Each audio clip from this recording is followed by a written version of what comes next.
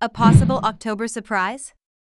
Biden resigns and Harris becomes president. President Biden was fed a series of gentle softballs over the weekend by Robert Costa of CBS News. He mumbled through his responses in what felt like an exit interview. After his debate debacle at the end of June, Biden publicly and privately stated that he was staying in the presidential race. It would take the Lord Almighty telling him to step aside for him to go, he told George Stephanopoulos. He held a press conference on July 11 that seemed to assuage concerns by some in his party. And then, 10 days later, he dropped out, in a letter posted to his social media accounts. In the end, it didn't take the Lord Almighty, unless that's Biden's nickname for former Speaker Nancy Pelosi. In a media tour for her new book, Pelosi has been careful not to take too much credit for Biden's withdrawal, but she did give a bit of a window into the process with Ezra Klein of the New York Times. She told Klein that Biden's note to Democrats in Congress that he was staying in didn't sound like Joe Biden, hinting that he was pressured into sending it. And she made it clear that the only thing that mattered was beating Trump.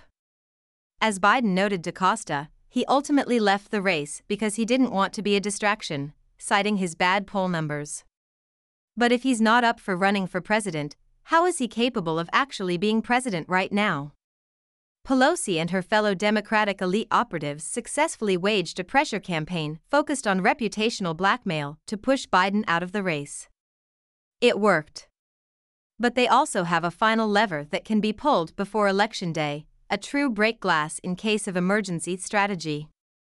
They could force Biden to resign as president and elevate Kamala Harris to the Oval Office so that she can run as the incumbent. Now, while the scenario may seem a little far-fetched, I've got a decent predictive track record in this column during the chaos of 2024. In February, I laid out how the Democrats and media could work together to push Biden out of the race, and later wrote specifically how the debate could be the catalyst that puts the plan into motion. I also predicted that Trump would pick J.D. Vance as his running mate.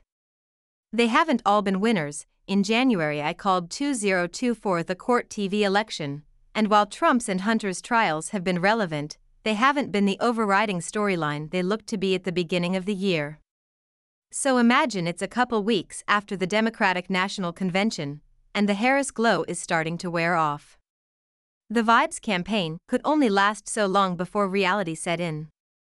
Trump and Harris are neck and neck, and Trump is trending in several key swing states.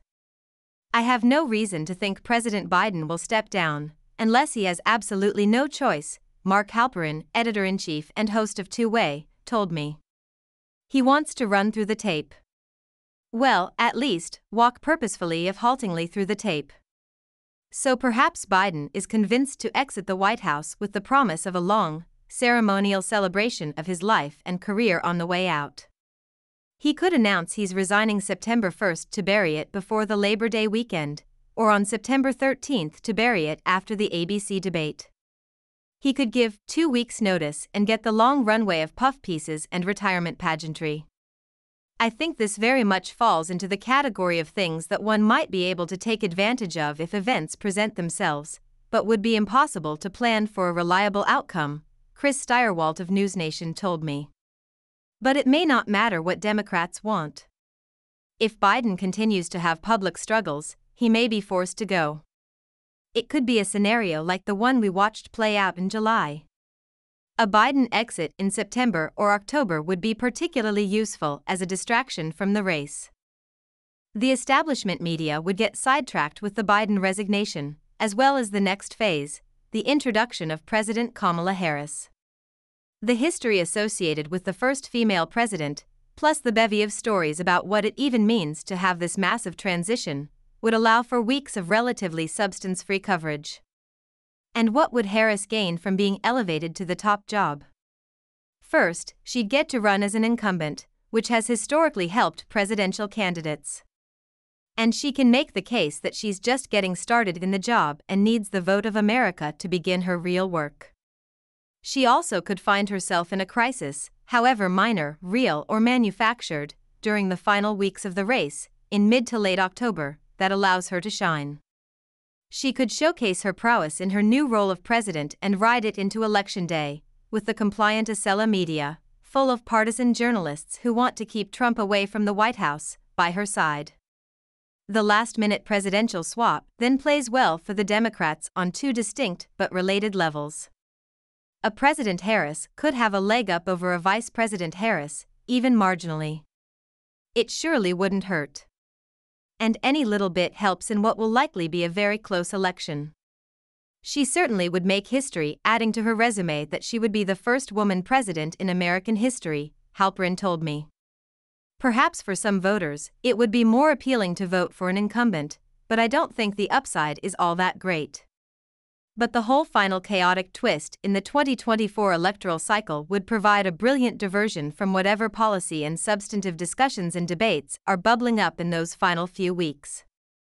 What better misdirection for the public than to ensure the story that's on people's minds in the days leading up November 5th is not the economy or immigration, but the excitement of a new president installed at the last minute. So don't be shocked if this cycle's October surprise is a new occupant in the White House, even before we get ourselves to January 20th, 2025. Steve Krakauer, a News Nation contributor, is the author of Uncovered: How the Media Got Cozy with Power, Abandoned Its Principles, and Lost the People, and editor and host of the Fourth Watch newsletter and podcast.